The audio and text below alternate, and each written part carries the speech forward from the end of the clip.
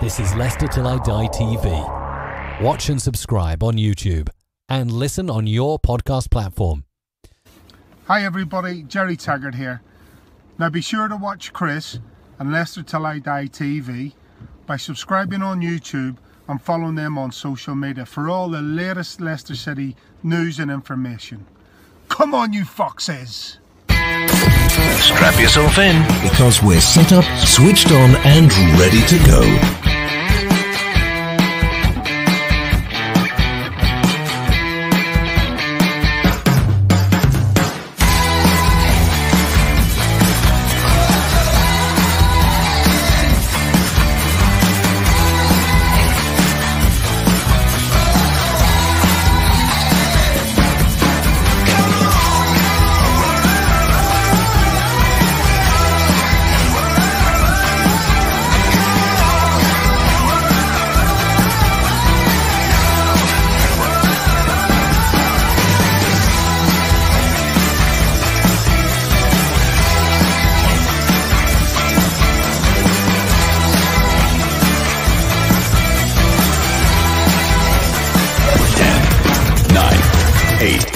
Seven, 6, 5, 4, 3, 2, 1. And it's live. Good evening, fellow Fox fans. How the devil are we? Welcome along to another show. Let's face it, there's nothing on telly to watch. There's no football at the moment. The Euros haven't started. You might as well watch Leicester Till I Die. What else have you got to do? Watch this. On YouTube and your favourite podcast platform, this is Leicester Till I Die TV. In conversation with...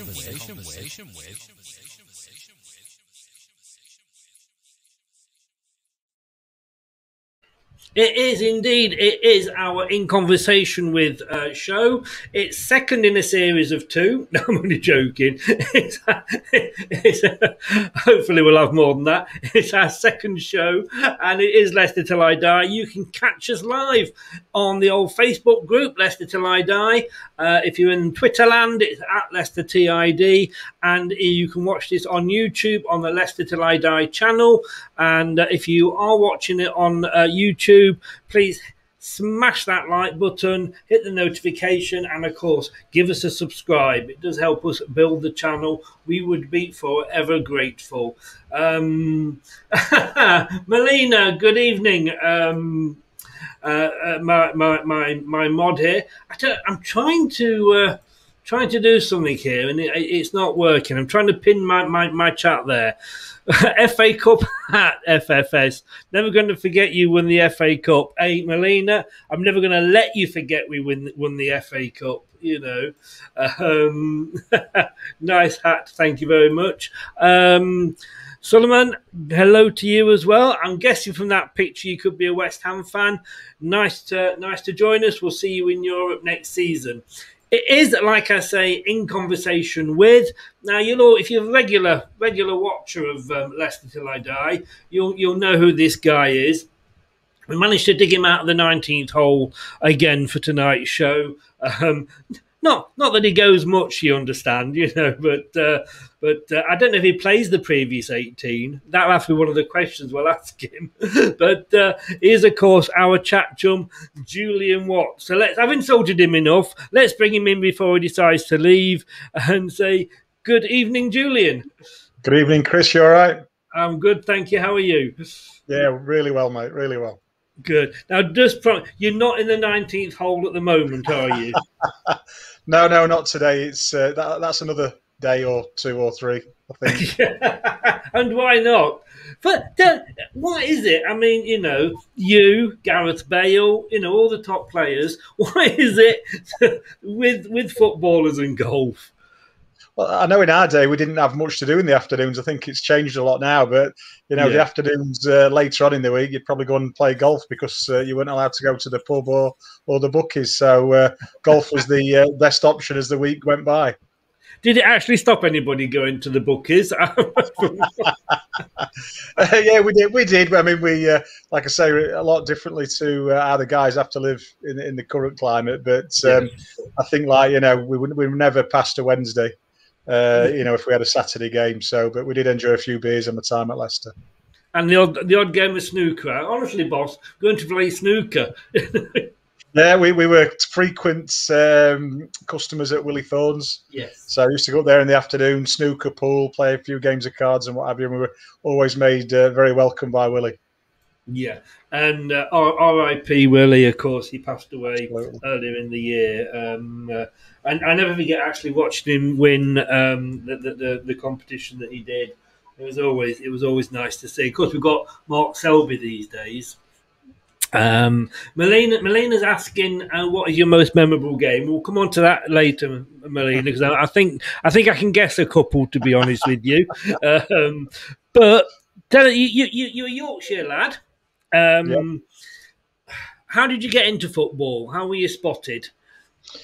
It's a funny one, to be honest with you. I was always okay at school and through Sunday leagues, but I was never the best player in the team. And I know at 14 years of age, most of the players in a good Sunday league team that I was in were signed up by the local clubs, and I wasn't. And I sort of ended up playing for the best of the rest. And then I went into men's football when I was 16, which probably did me the world of good because it's a really tough league. It's still around now, called the North East Counties. It's about step 10, I think. And all my teammates were like sort of 30 plus. And there was me at 16 years of age, and I had to grow up and toughen up really quickly. And at the time, I had very wild, long, spiky hair, and I was 6'3". And the guy who finally spotted me at Rotherham, John Breckin, he'd seen me play and thought I was too old because of the style in which I cultivated my hair. It wasn't a mullet, was it, by any chance? It wasn't far off, if I'm honest. I don't think it was called a mullet in those days. But yeah, for all sense and purposes, a mullet. And anyway, he had a conversation with my dad, found out my age. And in those days, it was the YTS scheme. I was already at college. So I used to get a day off, and he invited me to come and train with the junior team, the YTS lads. At that age, I would have been a second-year YTS. And they invited me to stay on the season after. But interestingly, I'd started as a midfield player, and it was John Breckin who I owe a great debt to, because he was convinced I was a centre-back. And I was absolutely convinced that I was anything but a centre-back. And eventually that's where I ended up. And it's probably, if it wasn't for John Breckin, I probably wouldn't have had a career, because I certainly wasn't a good enough midfield player. It's amazing how many players start in one position, but when they actually make it, if you like, it's in a completely different position, because somebody comes along and just sees something in you, don't they? Yeah, they do. I mean, at the school team, when I was a nipper, I started off as a right winger. Really fancied myself there. I think Peter Barnes was a hero of mine, and I just gradually, through about sort of 5 or 6 years, got deeper and deeper in the team and ended up at the back. But like I say, it was a great spot by John, and it enabled me. This was at Rotherham United, to get a contract as the sort of season came to a close. But I knew in the March that I was going to be offered a contract by Billy McEwen, the manager. And when you say Peter Barnes, was that the Man United Peter Barnes or the Harvey Barnes dad? Yeah, that was the right winger at Leeds United at the time, Peter Barnes. So very excited. And that's who we used to see on the big match on Sunday, as it was then. And quite an exciting winger. And I think I fancied myself there, but probably didn't realise how tall I was going to be by the time I'd stopped growing. You said then that Rotherham United, and I suppose because Leicester, let's be honest with you, we've not long. That used to be us, one of what you would call smaller clubs, if you like. We're still not probably classed as like one of the elite or one of the, big, greedy, rich six, whatever you want to call them. But these smaller clubs, they're the lifeblood. And they were then, and I believe they still are now, the lifeblood of the football pyramid. Yeah, absolutely. I mean, I'd take that right the way down to grassroots. There are still one or two players, your Jamie Vardy's, it's happened to myself. Yeah. There's a couple others who come up and, probably think they've missed the boat. And, with a lot of hard work and a bit of dedication, they can, they've still got that opportunity. And that's just the standard of non-league and the league that I spoke about, the North East Counties. The standard in that league is excellent now. And, players still are being watched in that league, and they could probably nick a very good non-league or maybe lower league contract. So, I mean, hilariously, when I signed for Rotherham, I think they paid Freshville something like 12 mitre multiplexes and some bibs and cones. So that was my first ever transfer fee. Was it? I think Brian Clough at Nottingham Forest when he was at Derby, one of Middlesbrough, one of the clubs he was at.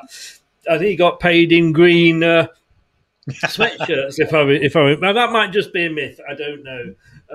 I know sort of when football started to get out of hand, we started. I know, clubs in this country used to start buying players from abroad because they were cheaper. Because after the I think it was sort of Blackburn really that started it all off with Jack Walker, but.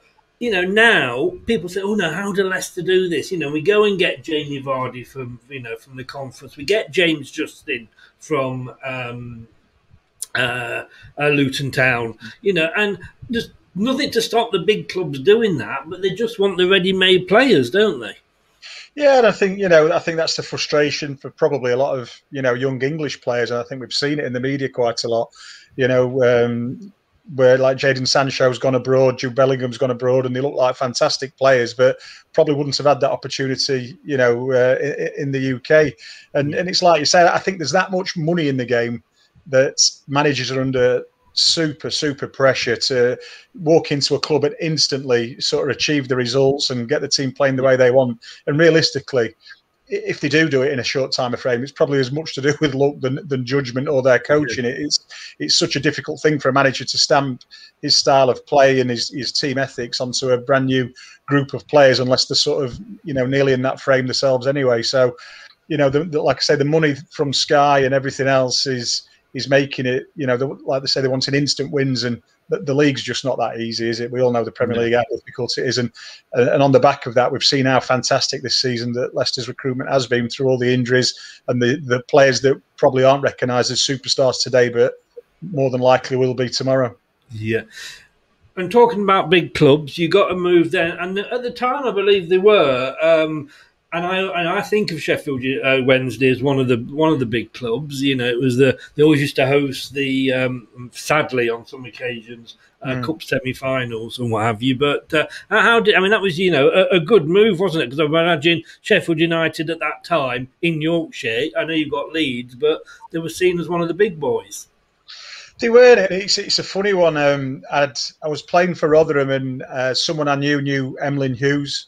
And he came to watch me at a game, and it was a game when the keeper got injured, and Tony Cunningham came and played at the back with me, and the centre half went in goal, and I sort of had to marshal Tony Cunningham, who was probably 35, 36, and a lot more experience than I had. And Emily actually recommended me to Dave Bassett at Sheffield United, and I went there for 2 weeks, and nothing came of it. David said, I'd done okay, and the usual chat of, you're not better than anything I'd got. So I went back to Rotherham, but literally within a few days, I was told that there was a trial at Sheffield Wednesday, and I went there for 2 weeks, and that was a little bit more successful, and ended up signing the contract there. So it was a bit of a funny one for me. I lived in the Sheffield Wednesday part of town. A lot of my friends were Wednesday supporters, so it was a good move in a way, and it was obviously, as I saw it at the time, progression. But unfortunately, I didn't play too many games there. You didn't, and I think you went out on loan as well while you were there, didn't you? I am relying on Wikipedia here, so I have every question I ask, because I chatted with Paul Reed earlier in the week, and his Wikipedia page is like completely wrong. So please correct me if I'm wrong. But you probably hear a little bit of doubt in my questions every time. No. I ended up, I think Richie Barker, our assistant manager, obviously had an association with Shrewsbury Town. John Bond was the manager there. And another sort of, I look back at my career and I've had some interesting times because John was a fascinating guy. He'd be laughing and telling jokes in his big camel jacket, 10 minutes before we went out, onto the pitch. He was a real large. Oh, And I think Julian, I managed to stay for 2 months, and it was very enjoyable. You just froze there at the end, Julian, so we didn't quite catch what you got at the end. No, just to say, I played there for 2 months. After a month, Trevor Francis wanted me to come back, and we had a bit of a tiny little argument where I just insisted that I wanted to stay because I knew my first team chances at Wednesday were really limited at the time, and so he let me stay for another month. So I had 2 months first team football at Shrewsbury, and again, it was a real good part of my development. And how, obviously, the next club then was the biggest club you ever played for, Leicester City. How did that move come about? Again, it was quite weird at the time. I'd decided I was leaving Wednesday. I was out of contract, which it could be in those days. Then Trevor Francis got the sack, and Pleat came in, and Pleat asked to have a look at me and would I stay, for pre-season so we could have a look. And I ended up playing. We were in the Intertoto Cup, and I think I played all bar one of the Intertoto Cup games and started the first 6 games of the season. After that, he pulled me back out of the team, and it was funny. I was sort of in and out of the team all season, and he kept telling me that Martin and John had been to watch, the games, and they'd been ringing him, asking him questions about me. They always were very thorough in the homework of players, and I thought it was quite strange at the time. Like I say, I was out of contract on a week-to-week contract, and he mentioned it several times. He'd come up to me in training. Martin was asking about you last night, but nothing came of it. But it was just the day before deadline day. We had a friendly at West Brom, not a friendly, sorry, a reserve game. And I played there with a couple of the first team lads, had a good game. And I got the phone call in the morning that, Martin phoned David, and I was sent to the office and spoke to Martin, and would I drive down to Leicester and have a chat with him? So it all happened quite quickly in the end, although it had seemed that it'd sort of been on the back burner for quite a few months.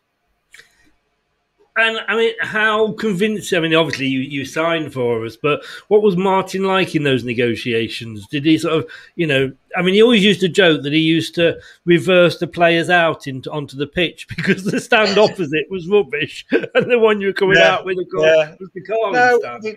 At the time, for me, I had a great coach at Wednesday called Frank Barlow, and he was like, "You really need to go. You need to go and get some football." I'd had at Rotherham, I'd had a good spell in the team, but I was sort of in and out.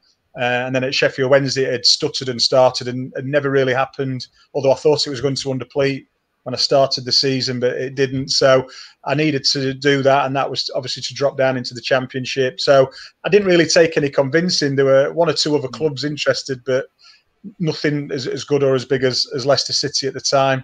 And then I sat down and had a chat with Martin, and it really was a no-brainer. There wasn't much decision to make. My dad had come down with me, and we sort of went back out into the car park. We had a chat, and decided that time was ticking by. It was about 3 PM, and that I needed to get a deal done and go in there and sort it out and sign the contract. And when you joined, who was sort of your main competition there in the back line? I think this might sound a bit terrible, but I think in that position, Walshy, I think, had been having injuries on and off. I mean, his knees were always an issue. How he battled on and played through some matches, I'll never know. He was obviously, as we know, a real tough guy. I think you'd got Colin Hill there, who was probably, coming to the back end of his career. I think Jimmy Willis was there and not performing to what Martin would have wanted. So, there was the main competition, really. And I felt strong at the time, and that, I was good enough to get in the side. And again, that was a big thing for me.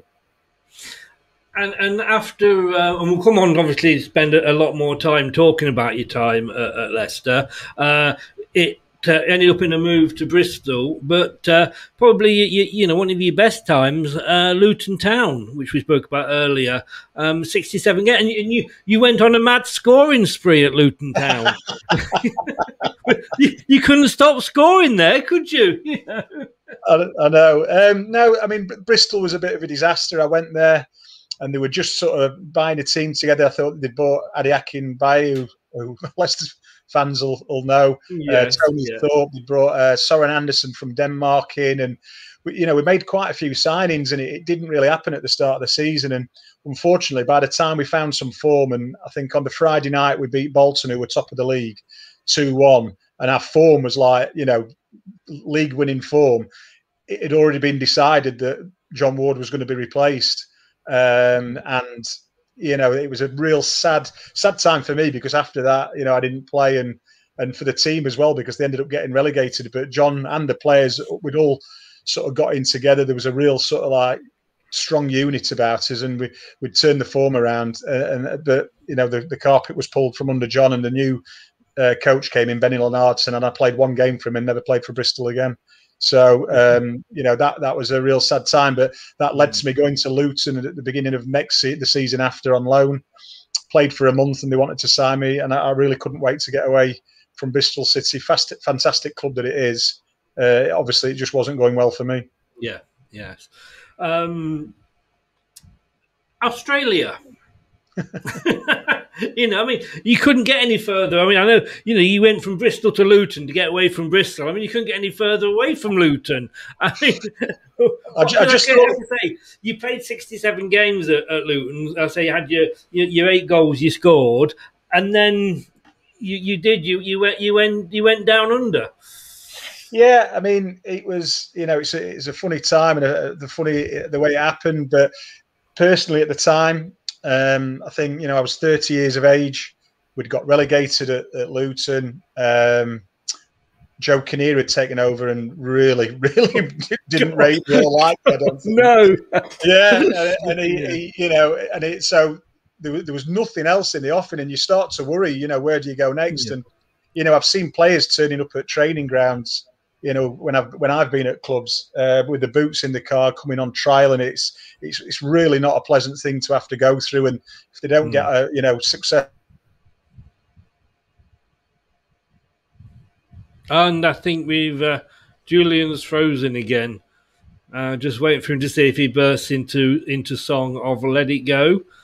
I do know Julian, in fairness, was having a lot of trouble with his internet this evening. Never work. I think I've said this before. Never work with children, animals, ex-players, or the internet.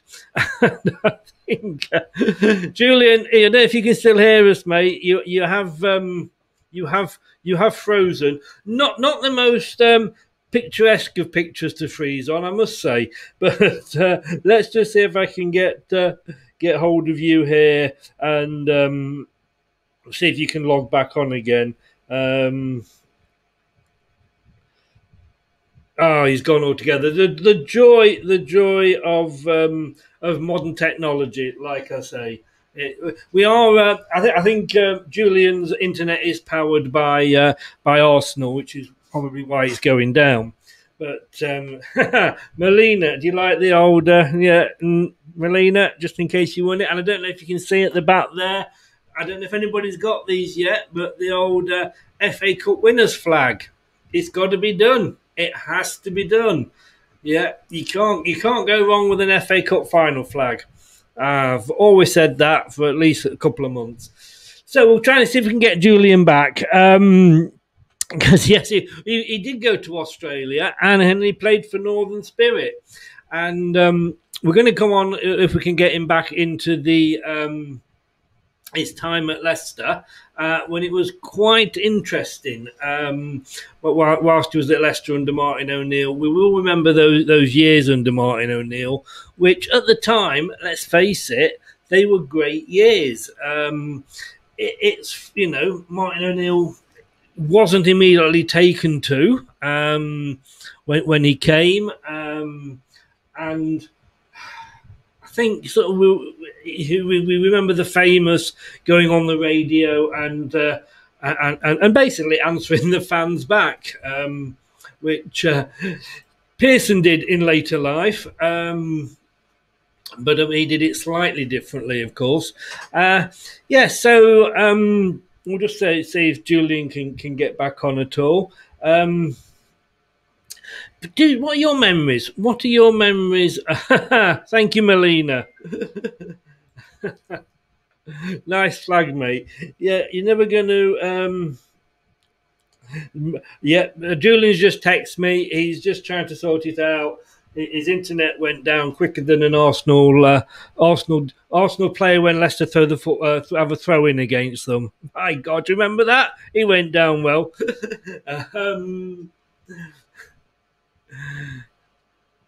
Take it off, take it off, take it off. I don't know. Oh, sorry, Andy. I don't watch The Masked Singer. I've got to be honest with you. For me, The Masked Singer is like the what can I say? The Rochdale of the football world. I mean, how bad has television got when we're coming and watching The Masked Singer? I tell you one thing. One person that I promise you and I guarantee you isn't on The Masked Singer. And that's Julian. Welcome back, mate. Sorry about that. I thought it was boring you, Chris, and you'd turn me off. Never. In fact, here we go. Look, you see your fans in. Melina, hope Julian's connection comes back. Hi, Melina. Your connection has been looked after by Arsenal there. It's just going down all the time, isn't it? You know. But going back to going down under, I think we were talking about. It was just that worry that at the end of my career, no contract in the offering, and I was approached in March. It was through my agent, and he just said there's a 3-year deal in Australia. It was like decent money, and it was a funny one. Didn't have kids at the time, and she's now my wife. My girlfriend was driving down to Luton, and I spoke to her on the phone about it, and she walked through the door and said, "F it, let's go." Fair enough. A woman of few words, is she? It's a true story, and it was like, right, we'll do that then. But it was literally that. I didn't have anything else, in the pipeline, and I think I'd signed the contract at the end of March, and like a pre-contract, and the earliest contact I had from anyone else was Wickham, and that was like beginning of July, which would be a week before pre-season. And that might have been a trial, but I was happy to sign this. It was 3 years, take me through to just short of my 34th birthday. So, and it felt like a bit of an adventure, as it was, to be fair.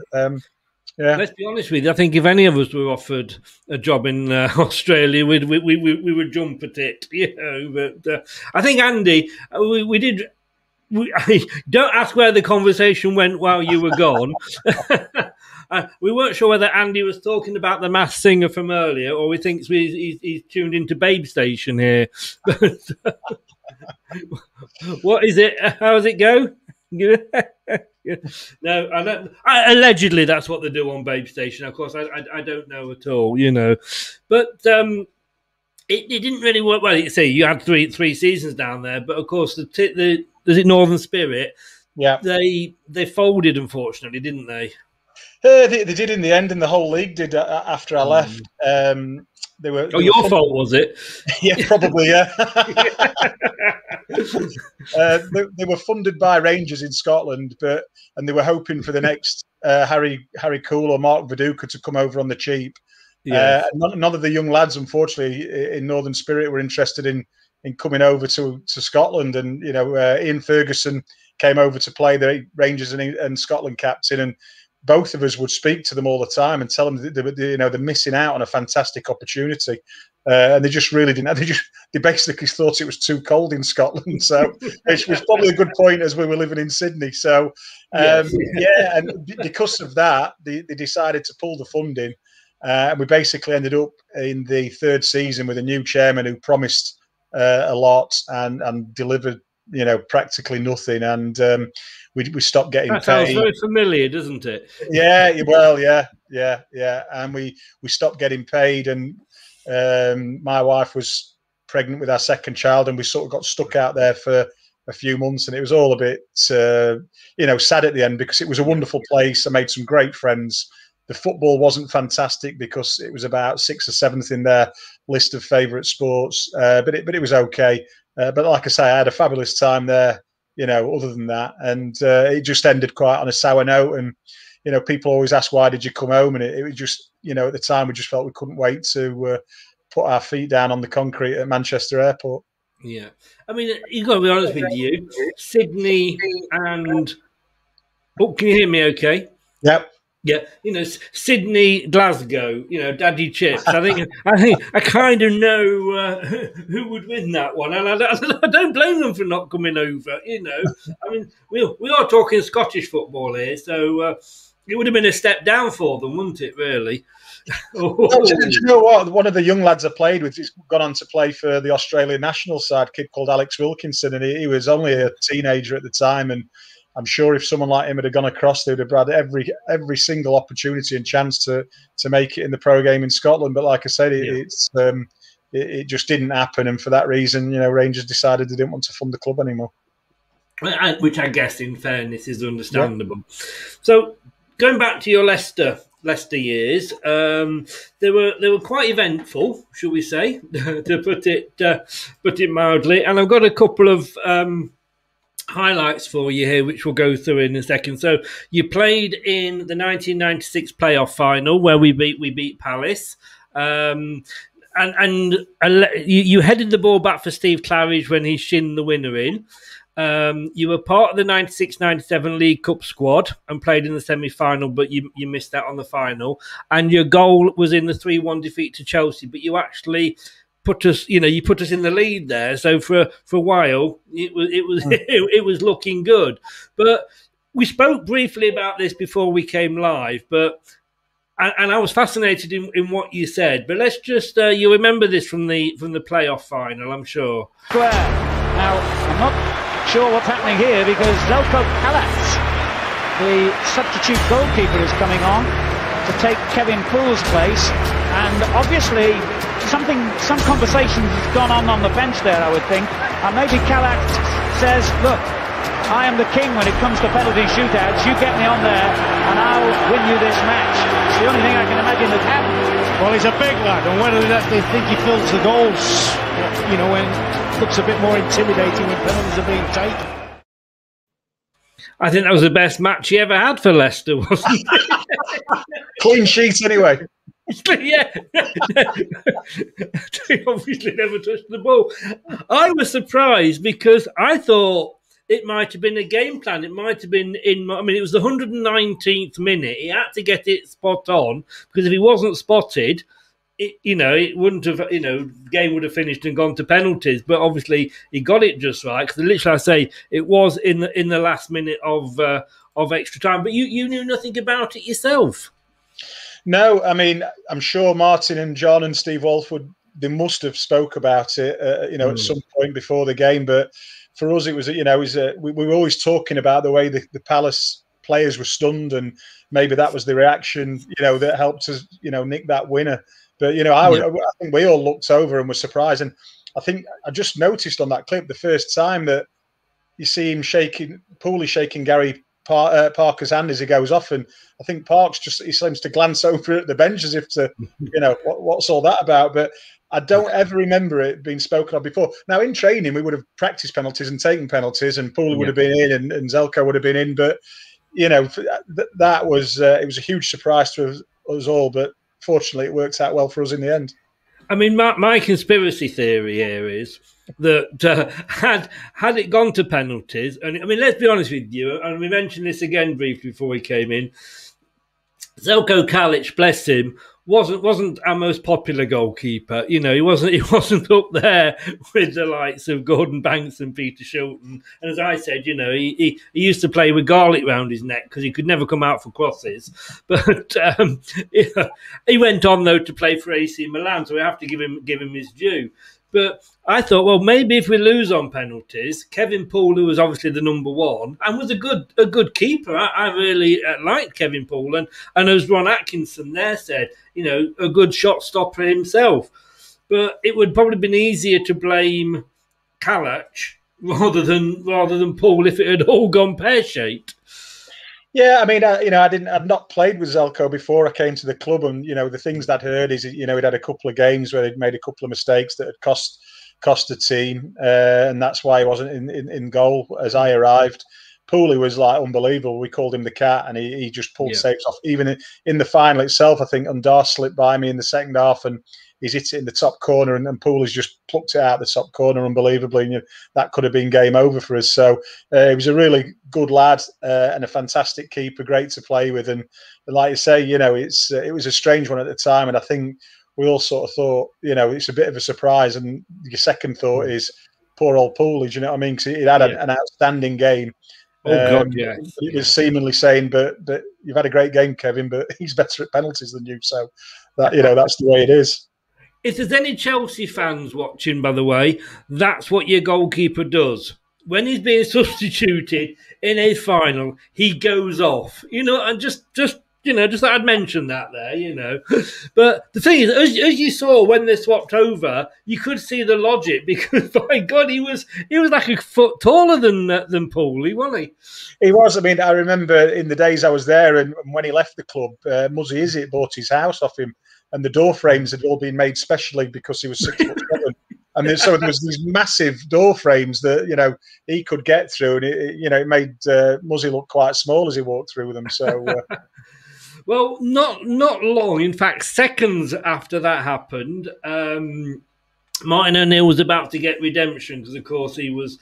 But that's actually before we move on to that.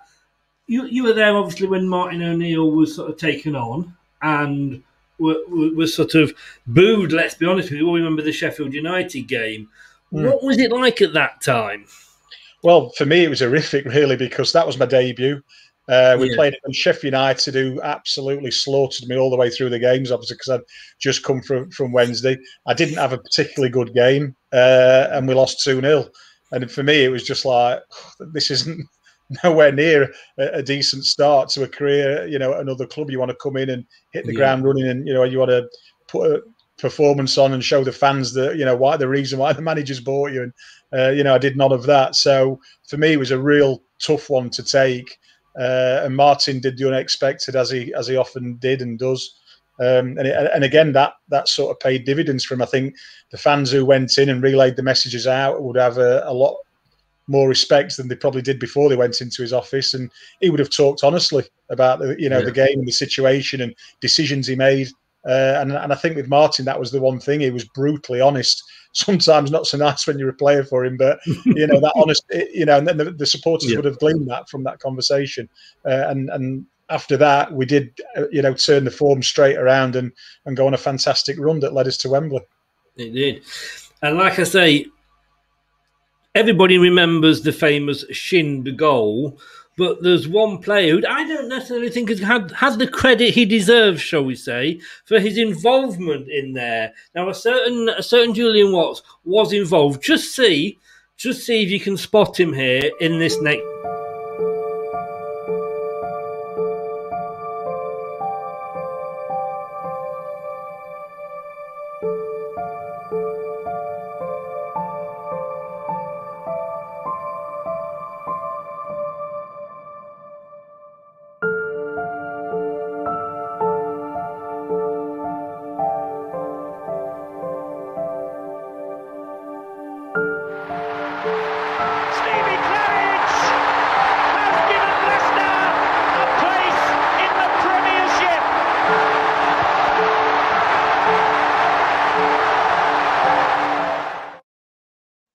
I did give a bit of a clue there, but I don't know if you spotted yourself at all, Julian.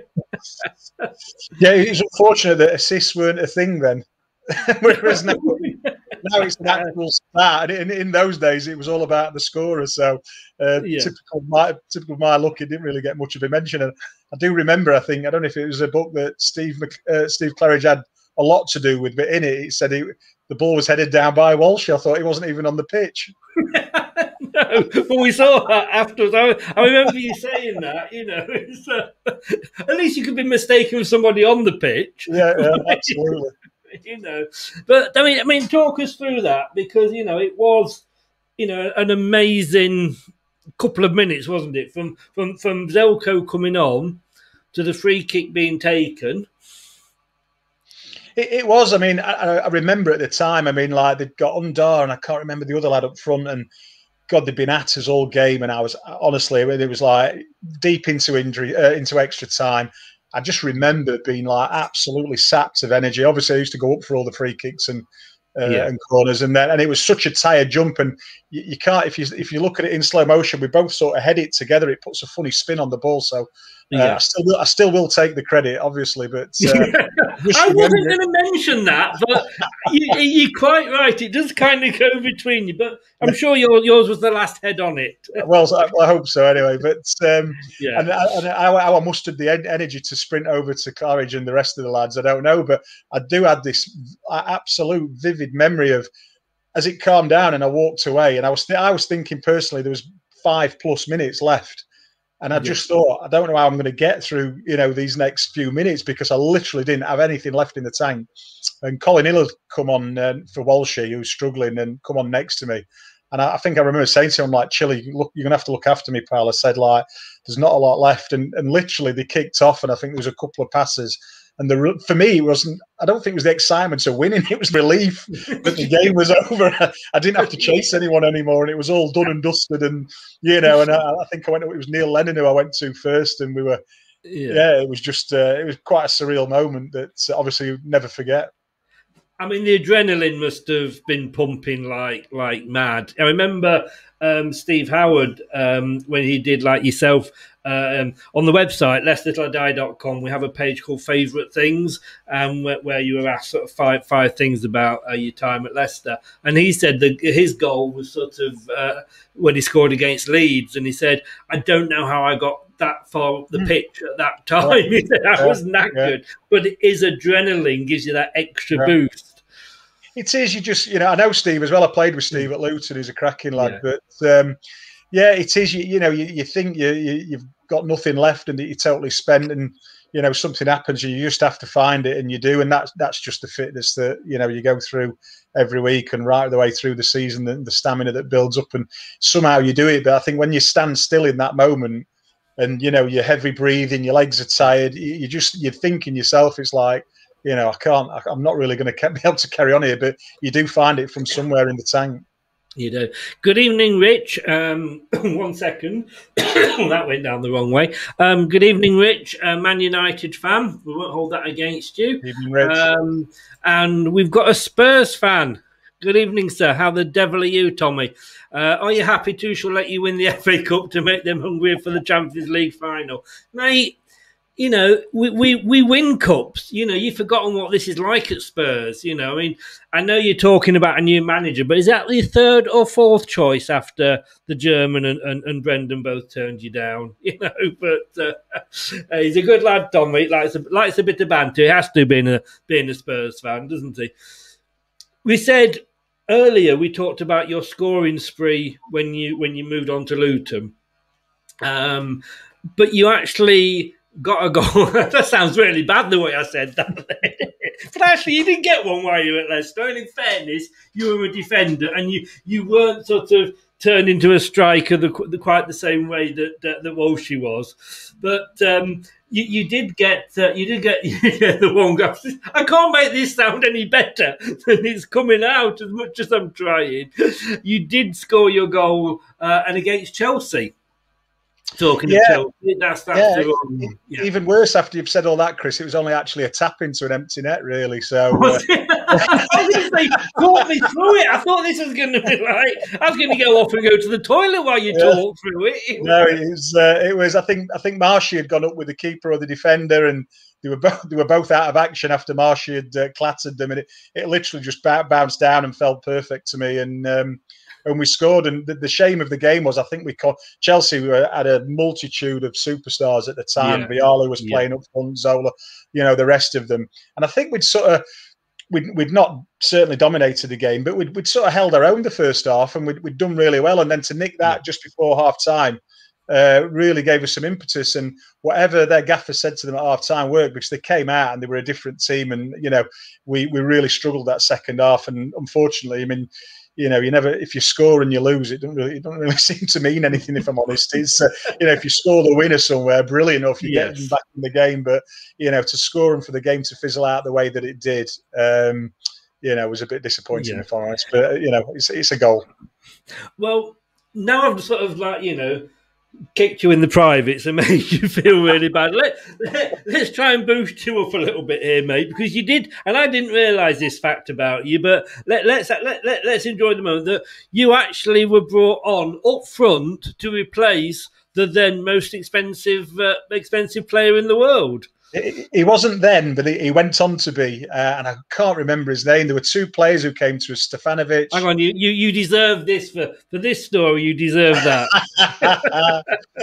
No, so it was Stefanovic and another guy, and they'd got reputation of young up and coming, and it just didn't work out for the striker. I mean, I think he'd come in to replace David Hurst, who'd had a few injury problems, and it was at Sheffield Wednesday under David Pleat, and it just didn't really happen for him. And in actual fact, the team under Pleat really struggled at first. We didn't really get any rhythm going earlier on in the season, and we were playing away at Spurs, funnily enough, while we've got a Spurs fan on at White Hart Lane, and he just wasn't doing it. And Danny Bergara, the assistant, turned round to me and said, "Can you do any better?"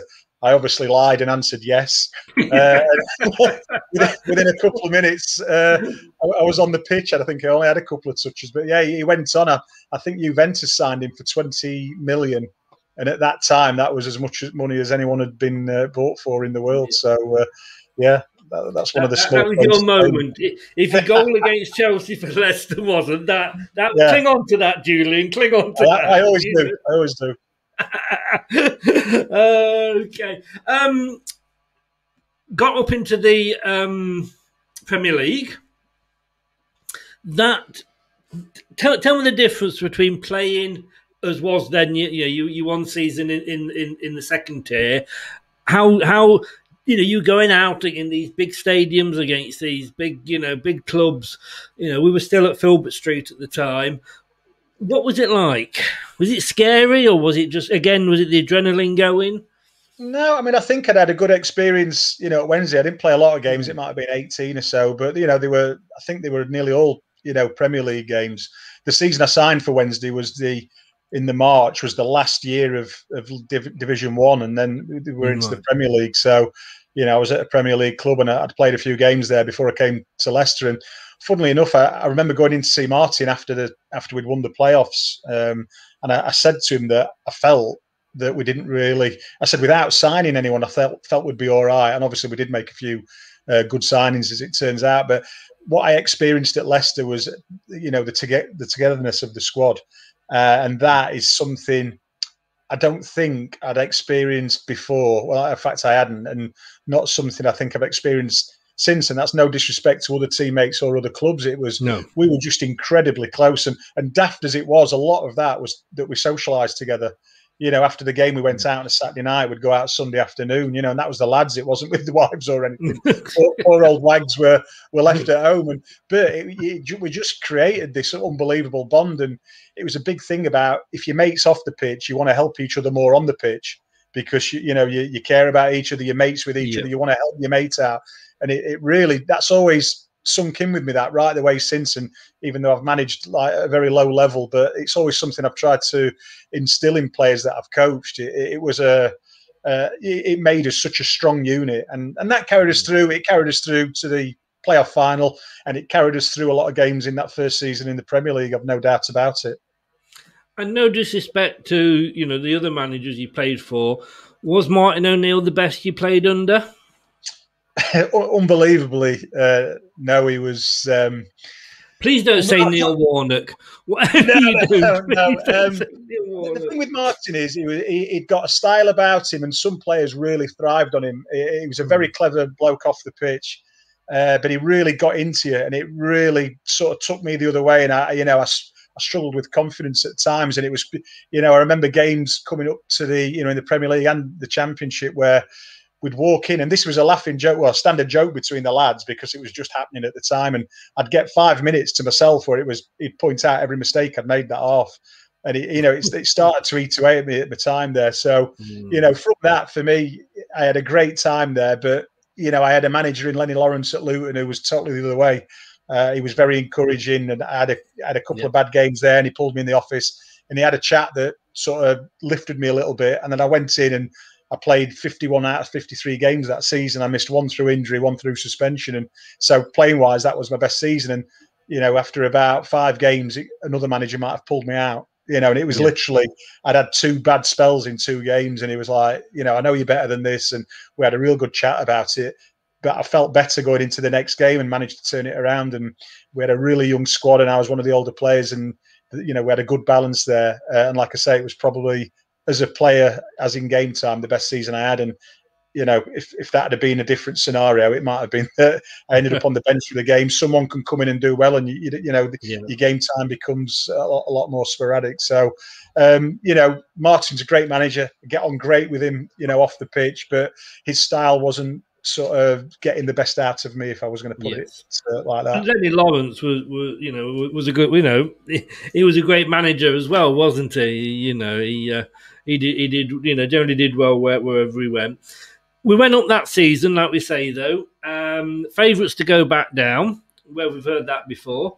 And we didn't. Well, we ended up, I think it was at 10th, certainly mid-table safety, and got all the way to a League Cup final, which you played in, I think, most of the games leading up to the final, but didn't quite. And I'm sorry to bring this up again. Kick a man while he's down, but you didn't make it into the. Were you in the squad for the final, or you just didn't make it into the squad? Yeah. No, I was in the squad, and I'd made the mistake in the semi-final, or two mistakes, which led to their goal. Having said that, if I'm honest, I felt like, we all it was one of the biggest battles as a player in a team to play against Wimbledon down there. I came off. I've got a massive shiner, bruises all over me. I had a big battle. With I can't remember his name, the striker, and it was a real bruising thing. And I sort of felt proud of myself afterwards that I'd stood up to all that.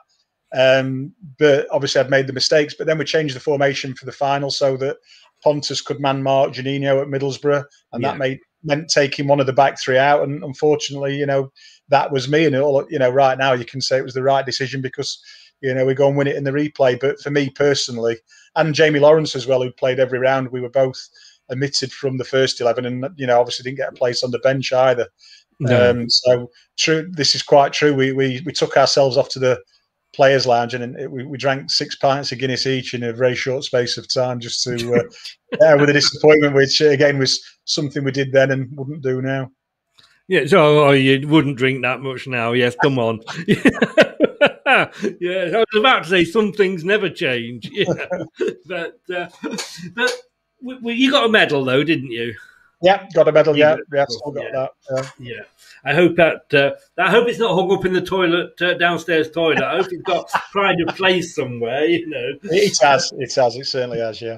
Good. Now, obviously, winning the League Cup in them days, and it makes me laugh because, the big clubs, were putting B teams out, and they, didn't seem to have that interest in it. But it was a place in Europe, and we got into Europe, and as we always seem to, then, now, even, we got Atletico Madrid.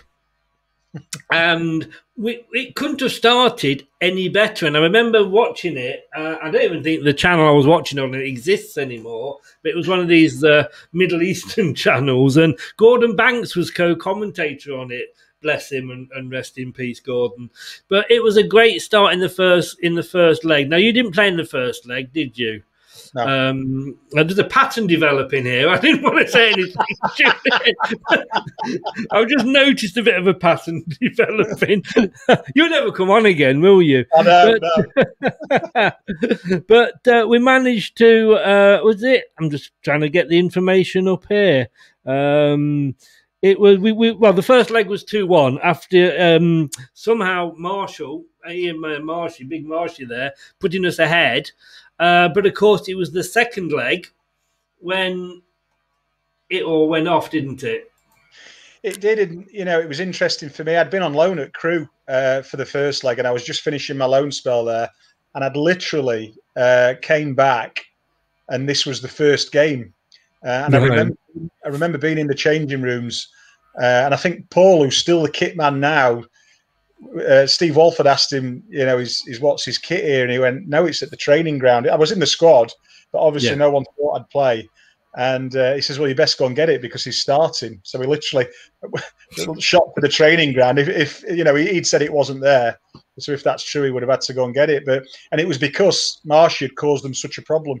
in the first leg. And while I'd been at Crewe, Marsh had sort of filled in sometimes at centre back, but they felt that they'd rather sort of put me in there and leave Marshy up front because he'd been such a handful in the first leg. And then it all went wrong. If I say those two words to you, Remy Harrell, who I don't, if my memory serves me right, never went on to referee again. I mean, there was nothing ever official. There was a lot of allegations flying about, but I mean, when you're in that situation, and obviously, because nothing was ever proved, but he didn't ref again, which kind of sums it up. But when you're in that situation, you're looking at it, and every decision is going against you. And it was, it wasn't a case of, it wasn't the fact that he was a bad ref and both sides were suffering. It was just Leicester. How do you feel as a player when you're in that situation? Well, you feel up against it. I mean, we knew what a great side they were. And the guy I played again, he was Kiko. He was like, in the Spanish team at the time or in the squads and what have you. And it was such a good, team. Janino was there, nemesis from Middlesbrough. And you walk on the pitch knowing it's going to be a really tough game and that you're up against it. And then to add, the decisions. And it might have been that at the time that we weren't really simulating in England and they were abroad and, the referee was buying into it. But it just felt like, it did. Everything sort of went against us. Every time we touched them, they fell to the floor and the ref was giving it. And, at the time, you can see it in the game every week now, every game. But, then it wasn't a thing. And you just thought, you couldn't believe that players were diving about and they were getting the free kicks from it. It was, you could almost laugh to yourself in disbelief. Yeah. But it went on, and then for to send Parks off for the taking the free kick too quickly. I mean, we were just in disbelief. I remember on the pitch how angry we were. All of us over to the ref, and I just thought you can't book someone for that. It's not a thing. But then he sent him off, and again, the pressure of what you were up against just sort of doubled at that point, thinking, we're 10 men now against a really good team, in this tie that we've really got our backs against the wall. And unfortunately, in the end of that, it went against us. But I think we walked off with our heads held high on the night. We were so disappointed, but we did feel cheated and robbed, to this day. And it was a tough one to take. But, like I say, I think we did our best and we were just up against 12 men in the end, and that was decisive. Yeah, and I'd until I actually looked at this, and I hadn't realised because of course we always think about Gary Parker getting sent off, but they had a player sent off as well. Yeah, they did, but I think by that time, it was more or less over and done. I think I could see that we were tiring.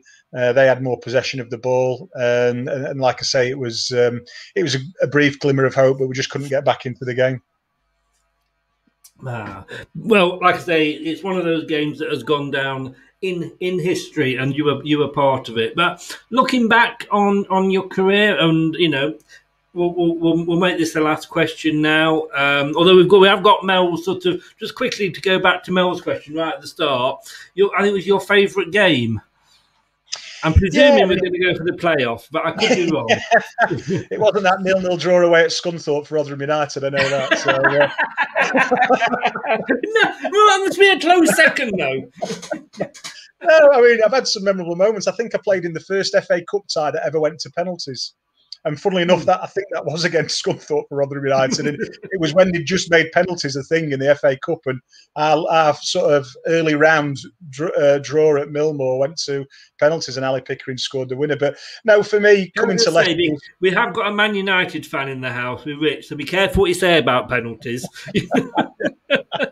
So, no, I mean, coming to Leicester was great. We, after the disappointment of that first game, it was really tough to take, but to go on a good run, get to know the lads and the way we sort of performed and, things we did off the pitch and on the pitch, we socialised together. It was just a really good time.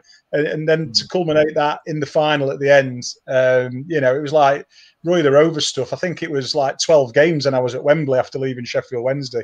So, for me, it was like, as well, you think, well, I'm dropping down a league and all of a sudden I'm back in that league again. So, that everything sort of associated it. The run going away to Palace, winning 1-0, going away to Charlton, winning 1-0 on the Tuesday night before that.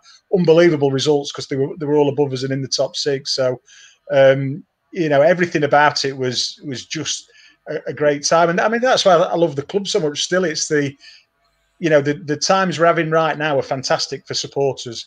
And the players, obviously, and everyone involved in the club. And I also look back at that period I was there, not much to do with me, but just everything that happened at the time was really good and had the feel-good factor, and culminating in the promotion, staying up in the Premier League, winning the cup. Everything was good about it. So, the cup final, the playoff final was definitely the high point, and unfortunately, a year later suffered the low point. Yes, yeah. Just quickly mention there, a couple of channels. If you want to sub on YouTube, because these guys do have some great content on their channels, not just about their own team, but Turfmoor House TV. It's a new channel for Burnley, and he's going to be coming on the show. We'll tell you a bit more about that in a minute. We'll be talking to him tomorrow night. Rich Sports, he's the Man United fan, does a lot of non-Man United content. Give that a subscribe, that's great. And Spurs Zone TV, likes a bit of banter. And if you do nothing other than subscribe to his channel and go on and give him grief because Spurs are so bad at the moment, just do it, because that's all I do. I've got to be honest with you. I only ever go on and give him grief, and it's great. The funny thing is, Julian, is going on to some of these other channels, because Melina as well, Miss Melina, her channel under Miss Melina, she's an Arsenal fan. She which also does cooking, if anybody's interested in cooking. But the lovely thing is that you can actually see Arsenal fans and Tottenham fans have both now got something in common. The fact that both sets of teams are shit. But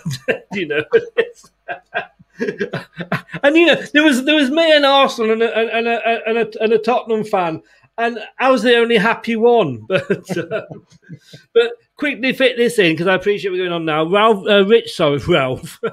Rich has just said best Man United player you came up against.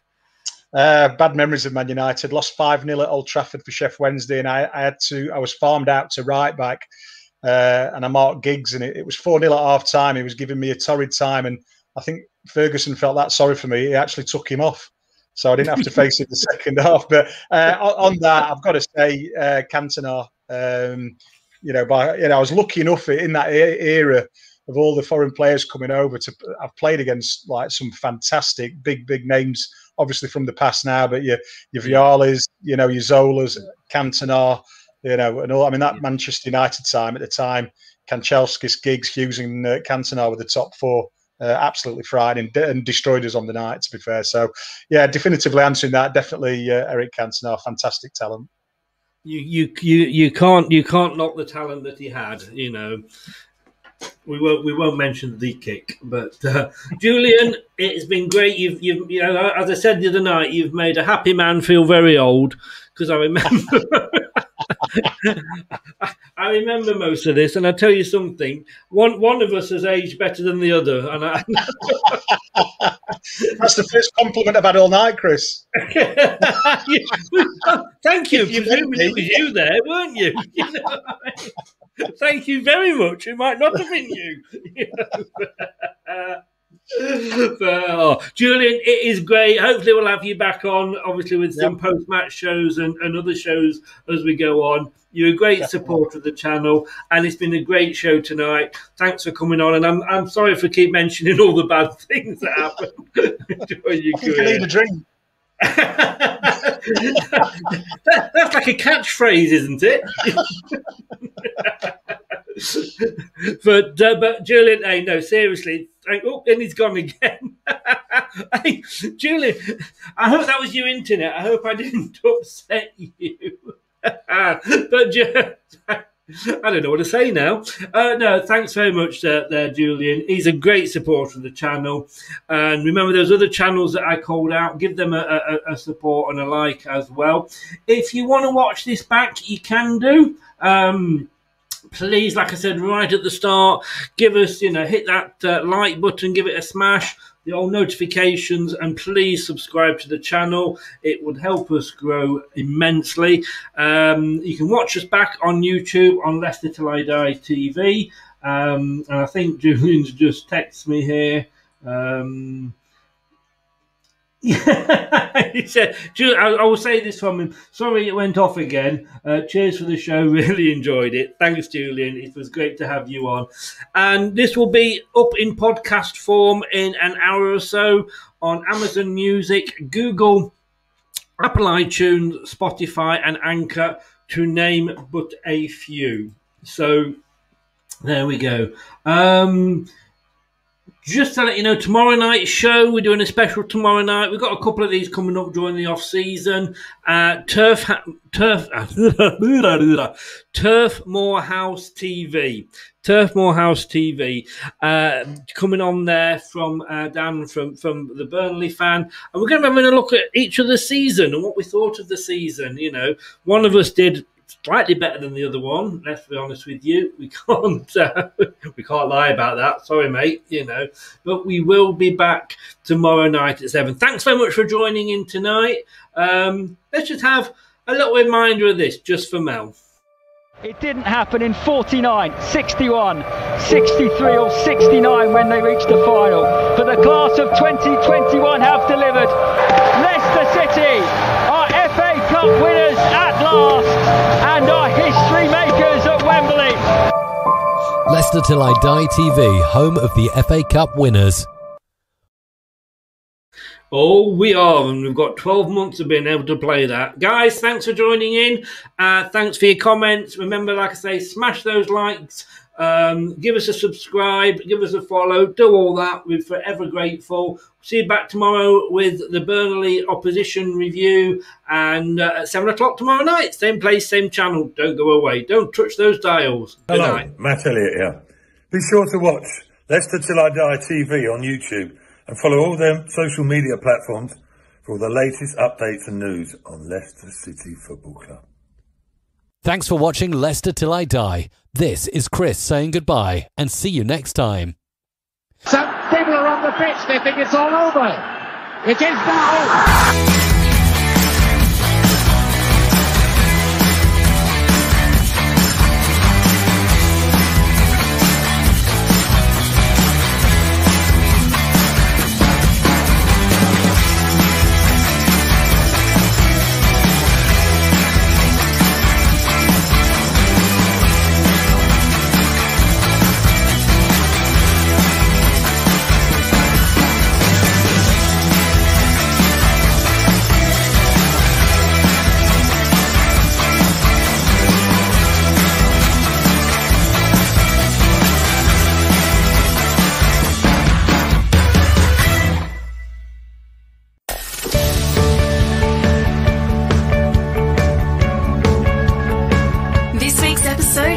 To an end.